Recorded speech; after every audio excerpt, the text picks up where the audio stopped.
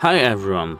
Today in front of me are HyperX Cloud Mix Buds, and I need to show you how to easily forget them from your Android device. Let's get started.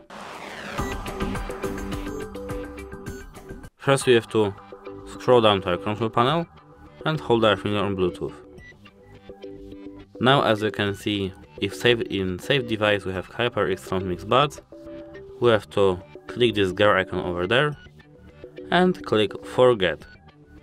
Now we have to confirm, and now we have forgotten our headphones. That's it. Like and subscribe for more these types of videos, and hope it helps you. Goodbye!